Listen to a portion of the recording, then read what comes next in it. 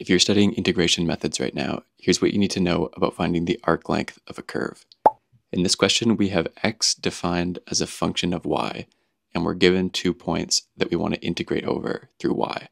So the first thing that we need to do is take the derivative of x with respect to y. That'll give us 1/3 times 3y squared minus 1/4y squared. So if we clean that up, we'll get y squared minus 1/4y squared as our dx over dy. Then we can go to our list of equations and pull out the arc length equation when you have x defined as a function of y.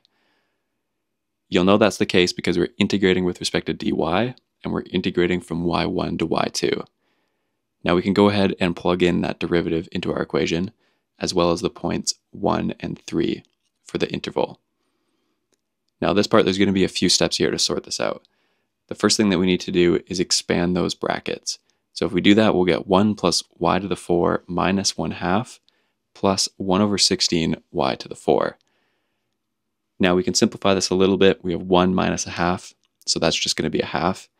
And then when we get to this part, this is also going to look strange, but what we're going to do is factor this. So if we go ahead and factor this, what this will end up with is something in brackets squared and then all square rooted. And so that'll let us cancel out the square and the square root. And once we've finally done that, now we get something normal that we can actually integrate.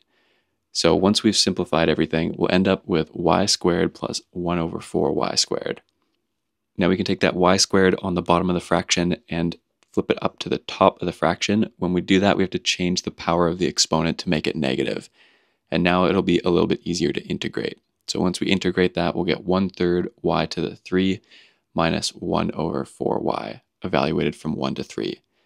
Now we can plug in our points, 1 and 3, and then we'll get our final answer as 53/6, or 8.83.